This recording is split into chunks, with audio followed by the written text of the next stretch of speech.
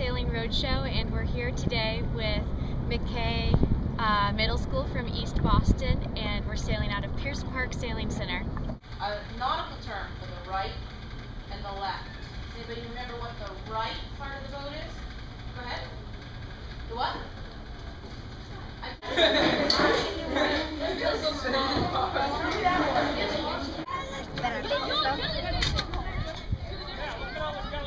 Their boat assignments? Yeah. Okay, group 1. David, Sebastian, Deanna, and Nina are going with Skipper Emilio right here. Meet Emilio. Hi, my name's Jim Donahue. I'm lucky enough to be on the board of directors here at Piers Park, and I'm chairman of the adaptive committee. We have a summer program that for inner city or disadvantaged kids is totally free, and included in that, we had about 540 kids last year, so we've upped the amount. But in that 540 some odd last year, we had 143 disabled kids. And the rest are more inner city? Yeah. And that could be anything from hearing disability to MS to traumatic brain injuries to spinal injuries, you name it. Wow. We run the gamut.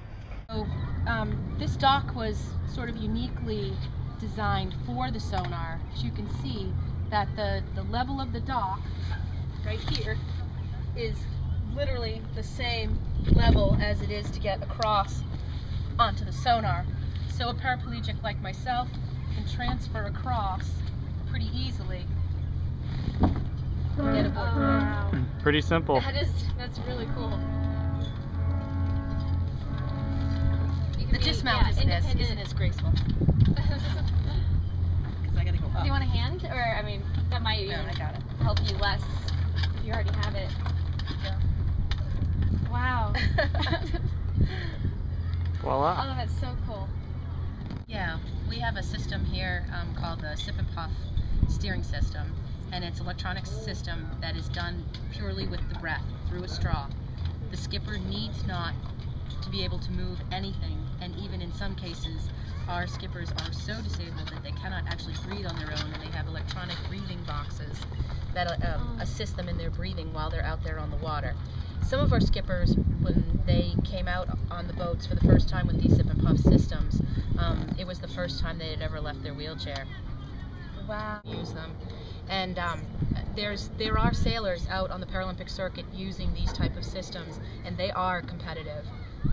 At Sail for Gold last week, there was a woman who was using the joystick component of the same system, and she came in 3rd place from Australia, and she steered with her foot. Wow. Yeah. So yeah. That's amazing. It is amazing, and our sport is so amazing in that it can accommodate everyone with the right equipment. And I would just continually like to keep opening people's minds to have this type of equipment at their sailing centers, or offer it to people who are disabled so that they can enjoy our sport like we do.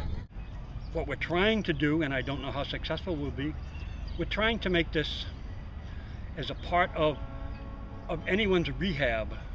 And it just means that you take some of these people that are in wheelchairs and you put them in a boat, and you don't take them for a boat ride. You say, okay, now you're going to drive.